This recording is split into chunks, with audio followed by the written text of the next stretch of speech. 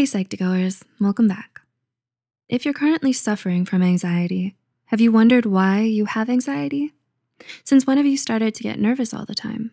In some cases, anxiety can be caused by how you were raised as a child. Your upbringing may have had a large impact on why you experience so much anxiety.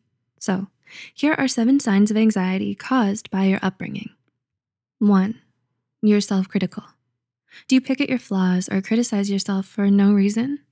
You may be doing it because you have critical parents. When your parents overly focus on your flaws, you may also grow up to only focus on them.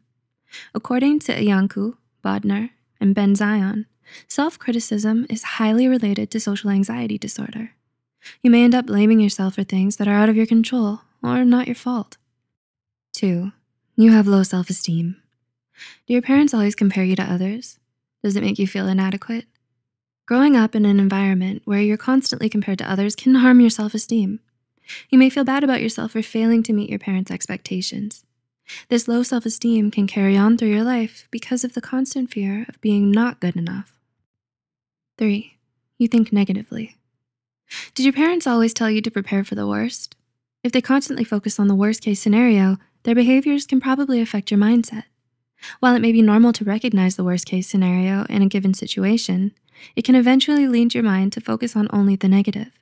This form of repetitive and negative thinking can generate a lot of anxiety. 4. You fear being judged. Did your parents seem to have something negative to say about everything and everyone? Having judgmental parents can have a significant impact on you. Conditioned by judgmental parents at an early age, you may struggle with worry and fear of what others think about you.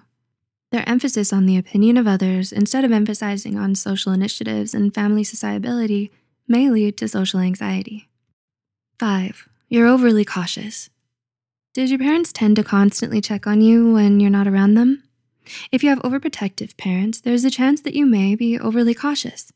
This is because having overprotective parents may condition you at a young age to be wary of everything. It can lead to having a certain worry and fear of things that are unknown to you. Although it can be beneficial to be overly cautious at times, it can also lead to a lot of anxiety.